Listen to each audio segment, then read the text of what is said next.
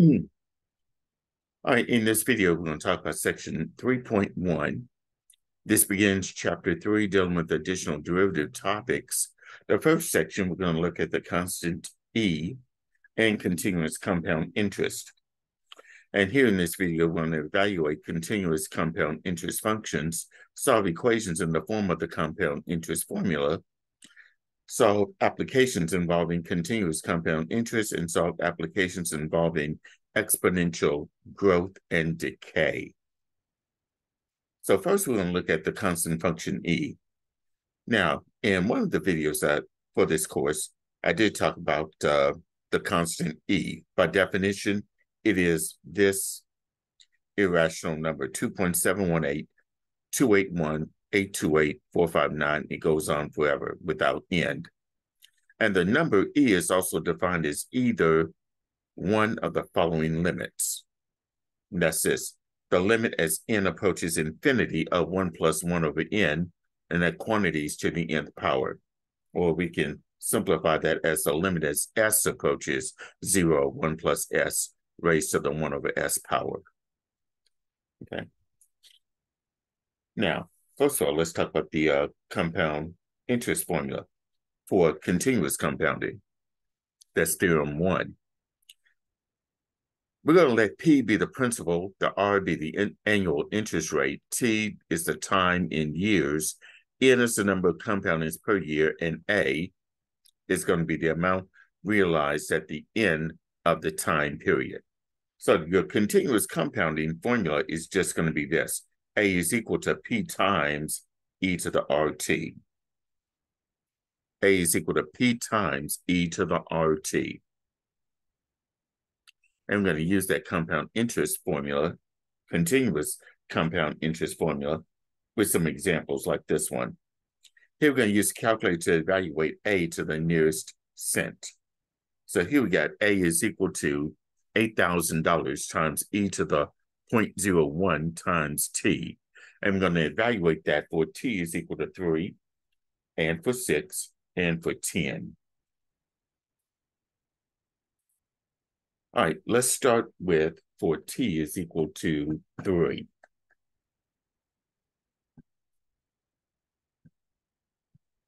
So here we just take A is equal to 8,000 times E to the 0.01 times T, which is 3. Now, since we're dealing with money amounts, we're going to round to the nearest cent, as indicated in the directions. So in this case here, we have 8,000. We'll type in 8,000. Now for the E, need to mention here for the E, there's E to the X, and that's above this LN key. To access E to the X, you have to press your blue second key and LN. The second key and then LN will give you the E. And then we can type in the exponential part, 0.01 times 3. And then we can just go ahead and press enter. Now, again, we're going to round to the nearest penny, or to 2 decimal places in this case. So it'll be 8243.64. Here's the 3. To the right of it is 6. It's bigger than 5, so the 3 increases to a 4. So it'll be $8,243.64. That would be what A would be equal to when T is equal to 3.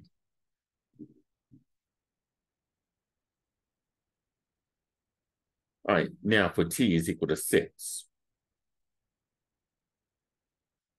Using that same formula, A is equal to $8,000 times E to the 0.01 times T. T this time would be 6.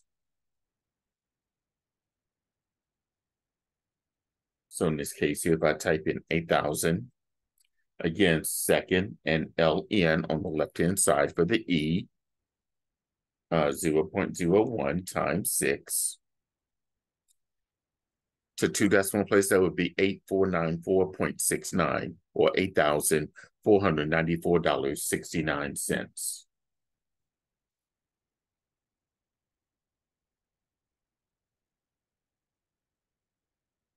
8,494.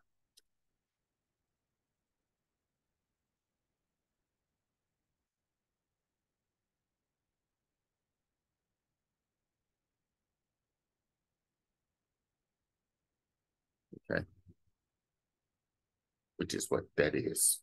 Okay. And now for t is equal to 10.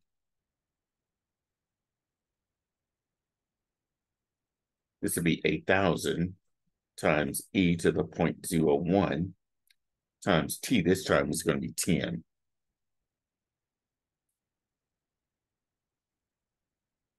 So here we got 8,000. And then second ln for the e, 0.01 times 10.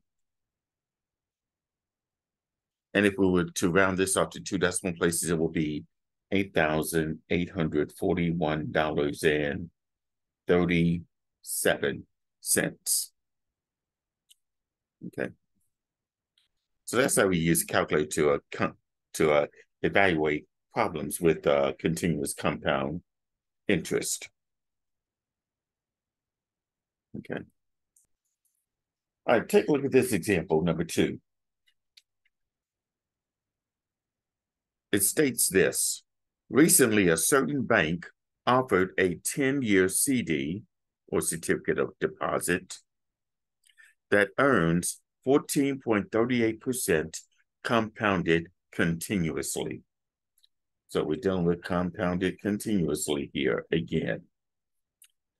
And we're going to use the given information to answer these questions. In part A, if $10,000 is invested in this CD, how much will it be worth in 10 years? Okay, so our time is going to be 10 years, by the way. And we have a $10,000 investment. So that means your P is $10,000. And the interest rate is 14.38%. Now, if we convert 14.38% into a decimal, it will be 0.1438.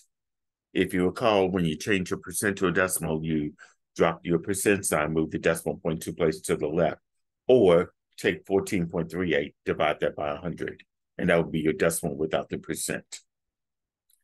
All right, so we have enough information to use that continuous compound interest formula. A is equal to P times e to the RT.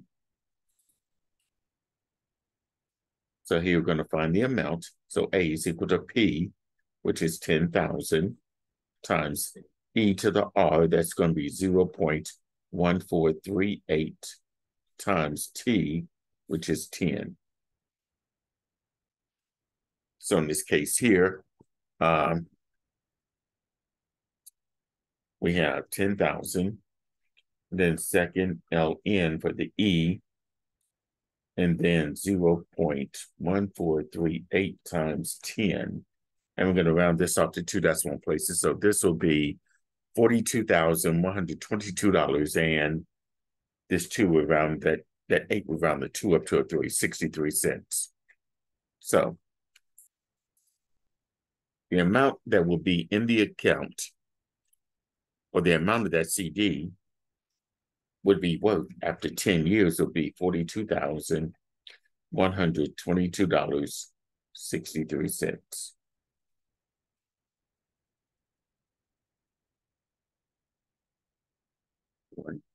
So that's part A. Now, part B is how long will it take for the account to be worth $35,000? And we're looking for the number of years it would take. So in part B, we're trying to find out what T is. So here we're going to have, of course, A is equal to P times e to the RT, because we are still dealing with continuous compounding.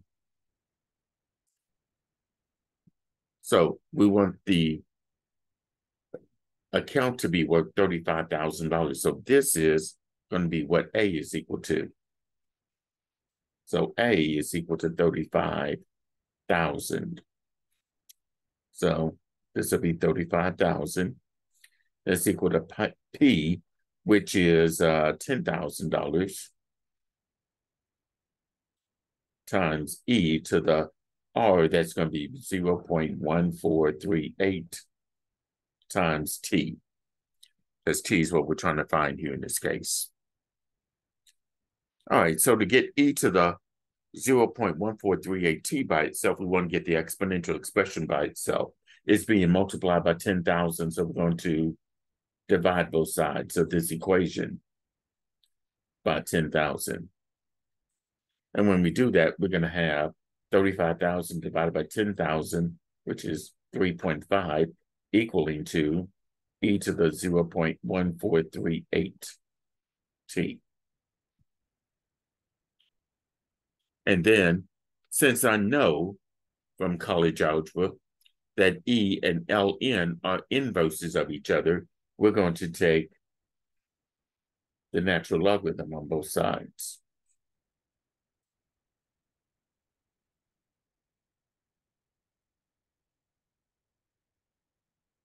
Now, the left side, it'll still be ln of 3.5. And there's also a property when you have ln of e to whatever your exponent is that exponent. So e to the ln of 0.1438t will be 0.1438t.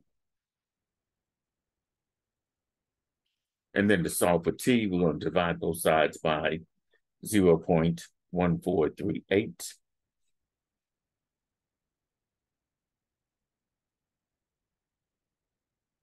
So t then will be equal to, let's see, press the ln key and then type in 3.5, close your parentheses, because that amount would be divided by 0.1438. Then hit enter. We're going to round to, I think they say 2 decimal places as needed. So this will be approximately 8.71 years. So it will take approximately 8.71 years for a $10,000 investment in a CD to be worth $35,000.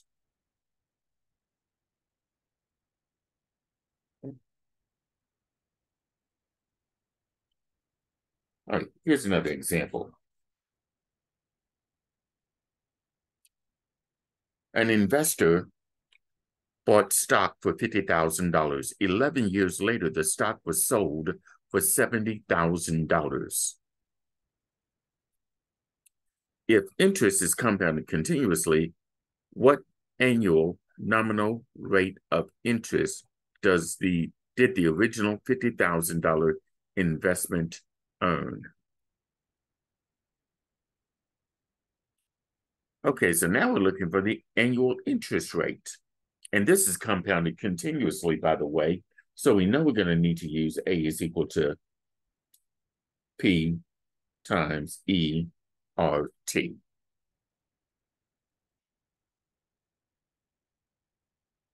A is equal to P times E to the RT, I should say. So now, what we need to do here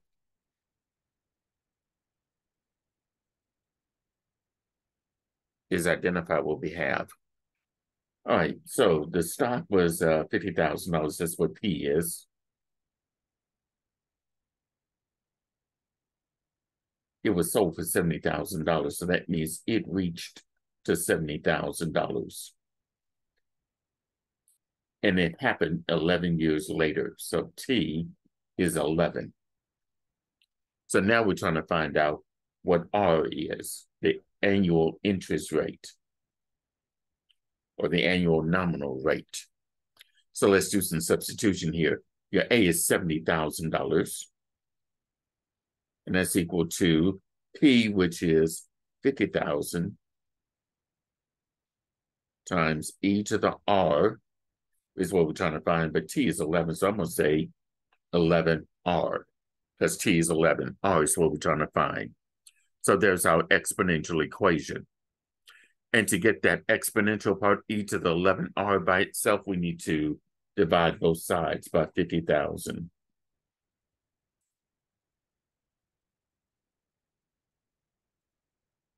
So here we're going to have e to the 11r, and that's going to be equal to, let's see, if I do 70,000 divided by 50,000, I think I can do that without a lot of decimals here.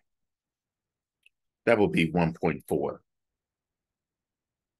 So e to the 11r will be equal to 1.4. And because e and ln are inverses of each other, I would take the natural logarithm on both sides of this equation.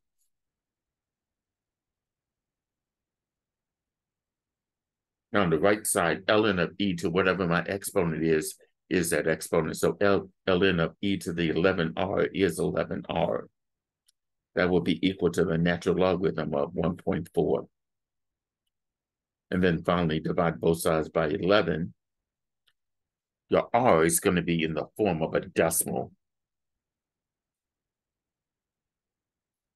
I can tell you that. So ln of 1.4, close parentheses, divided by 11, you'll get 0.03058. Because I think they want this to 2 decimal places.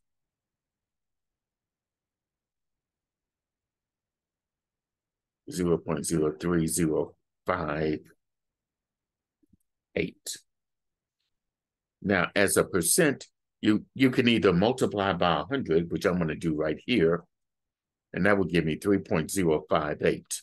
Now, the 2 decimal places, it will be approximately 3.06%. 3.06%. So in this case here, the annual nominal rate of interest that the original investment of $50,000 earned was at 3.06%. Okay. All right. This one asks for the number of years required for an investment to double in value if it is appreciating at a rate of 5% compounded continuously. So in this case here, A is equal to P times E to the RT, because it is continuous compounding.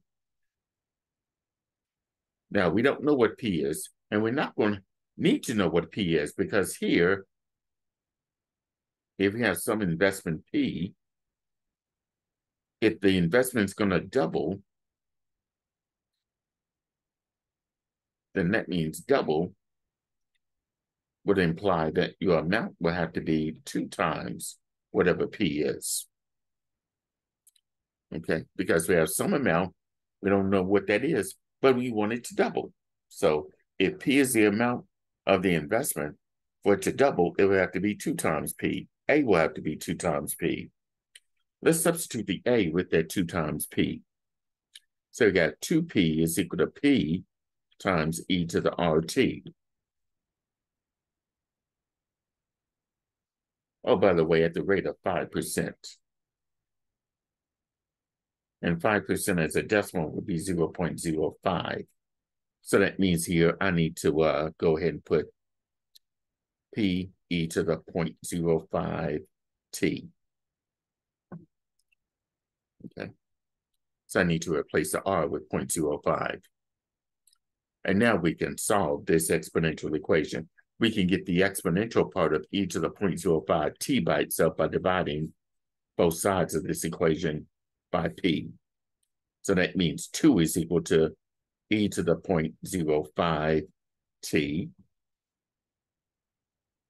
And to get t by, well, we have to take the natural log on both sides since e and ln are inverses of each other. And then ln of e to whatever your exponent is that exponent. So ln of e to the 0.05 t will be 0.05 t. That's equal to ln of 2. Then to get t by itself, we'll divide both sides by 0.05.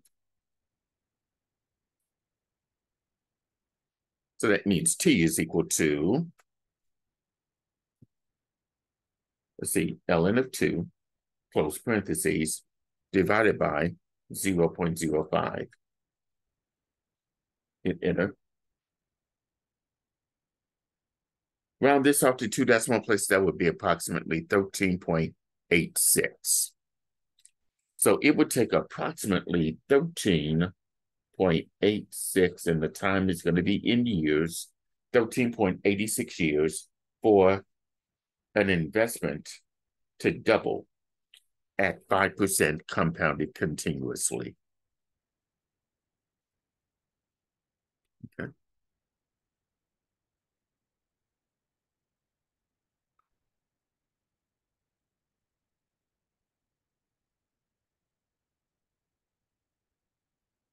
Okay.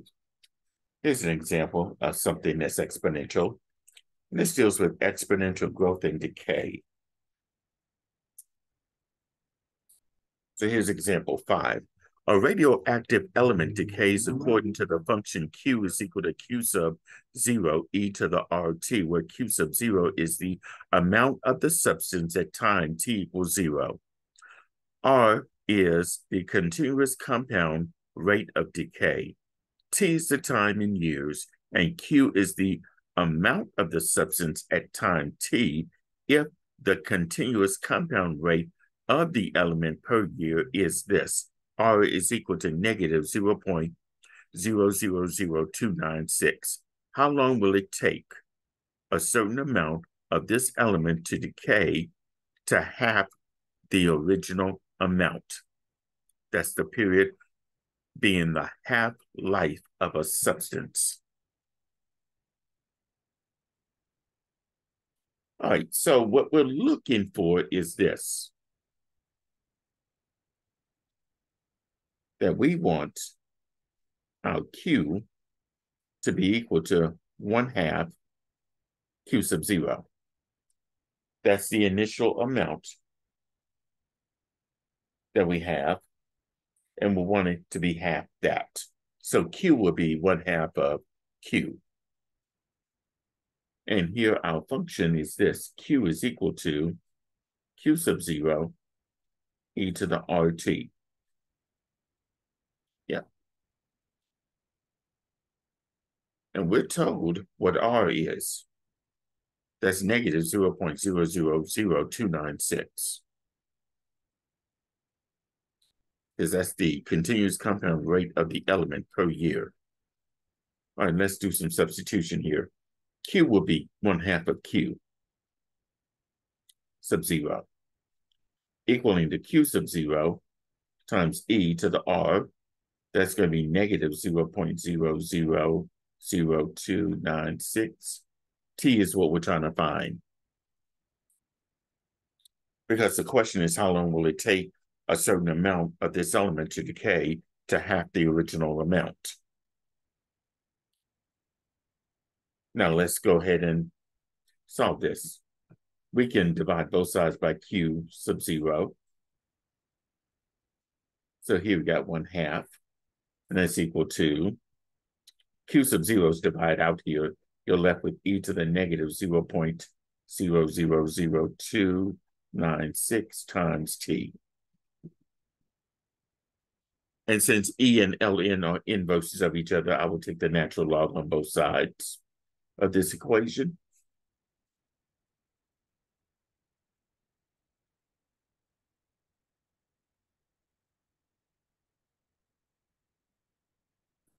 And ln of e to whatever my exponent is that exponent. So ln of e to the negative 0.000296t will be negative 0.000296t. That will be equal to ln of 1/2. And then to solve for t, we divide both sides by negative 0.000296.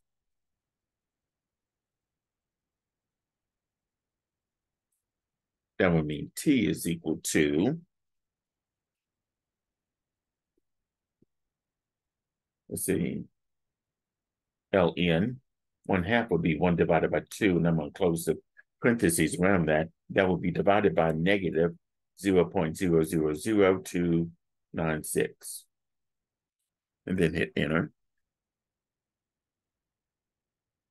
And I think they want this to the nearest whole number. So that means in this case here, 2341.7 would be 2342. So it will be 2,342 years.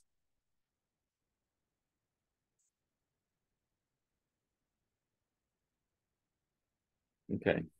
So take 2,342 years for a certain amount to decay to half the original amount.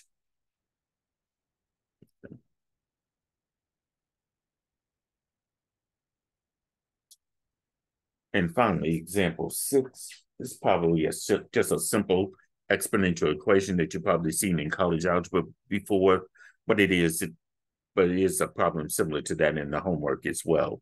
So here you're going to solve for t to 2 decimal places. You have 3 is equal to e to the 7t. As you can see, the exponential part is already by itself. The exponential expression is by itself. So, and since e and ln are inverses of each other, we can just simply take the natural log on both sides.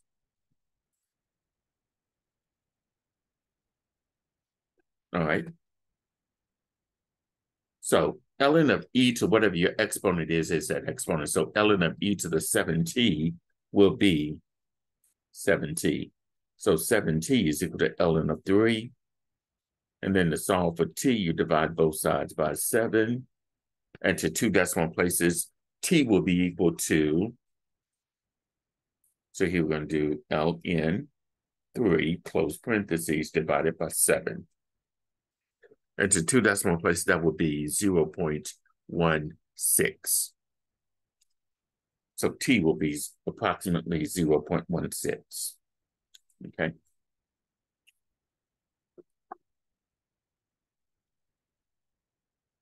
And that's all. Oh, sorry. There we go. That's all I need to cover in this section 3.1. It is a very short section, and the homework problems are not that bad in my math lab for this section. So that does conclude section 3.1 dealing with the constant E and continuous compound interest. Feel free to reach out to me if you have any questions about any of the problems that were presented in this video, or if you have problems regarding the homework in section 3.1.